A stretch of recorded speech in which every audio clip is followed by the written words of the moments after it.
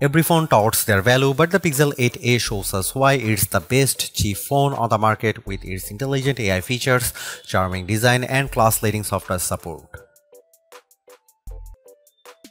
With the Pixel 8a design, I am really impressed by how it looks and feels very much like Google's more expensive flagship phones. For a mid-ranger, it certainly has a charm that few phones can match. It's definitely better look than Samsung's comparable Galaxy A35 and makes the aging iPhone SE 2022 even more dated than it is already.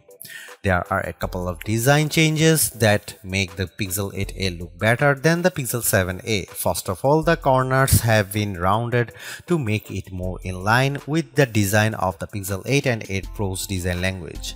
Secondly, it also feels much better to hold because of the matte black and polished aluminum frame it's sporting this time.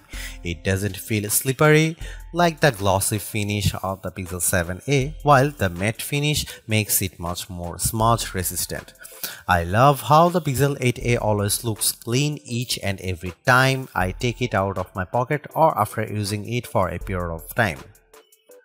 Beyond these two changes, pretty much everything else about the Pixel 8a is identical, including the horizontal bar on the back of the phone that contains its cameras, USB-C port, power and volume rockers. I was hoping for Google to trim the bezels around the display a bit more. There is still a wider bezel on the bottom edge of the display. Google's sustainable pledge continues with the Pixel 8's construction because it uses more recycled aluminum, glass and plastic while still offering an IP67 rating for water and dust resistance. This is all fantastic stuff, especially when the Pixel 8a feels incredibly well built. If my Pixel 8 Pro long-term review is any indication, I suspect the Pixel 7a to hold up just as well. Google's not the first nor the last phone maker to claim extreme brightness with its displays, and while some claims may seem a bit outrageous, I am happy to report that the Pixel 8a at least delivers a brighter screen compared to the Pixel 7a with its 6.1-inch OLED with a resolution of 2400 by 1800 pixels. It adopts the same display technology found with the Pixel 8, an XUR display that Google claims can reach a peak brightness of 2000 nits. Our lab testing reveals a peak brightness output 1378 nits and 1350 nits with HDR content. The latter very much comes close to Google's own claim of 1400 nits, even though the Pixel 8a display's peak output is still nowhere close to the 2000 nit rating Google mentions. It's still much brighter than the Pixel 7a's meager 931 nits of brightness. I watched a bunch of 4K HDR videos outside on a sunny day and could still make them out. Another display improvement pertains to the Pixel 8's dynamic 120Hz display refresh rate, up from the Pixel 7's 90Hz refresh rate. There is a noticeable difference whenever I activate smooth display mode, which makes the scrolling animation around the interface look much smoother. When smooth display is off, I can tell there is a little bit of jitter when scrolling a web page or the apps panel. When it comes to the stuff I use my phone for, the 6.1-inch actual display gets the job done. The OLED panel offers wide viewing angles that doesn't distort the screen in any way, while its rich and vibrant color palette makes watching trailers like Furiosa such a visual feast to the eyes.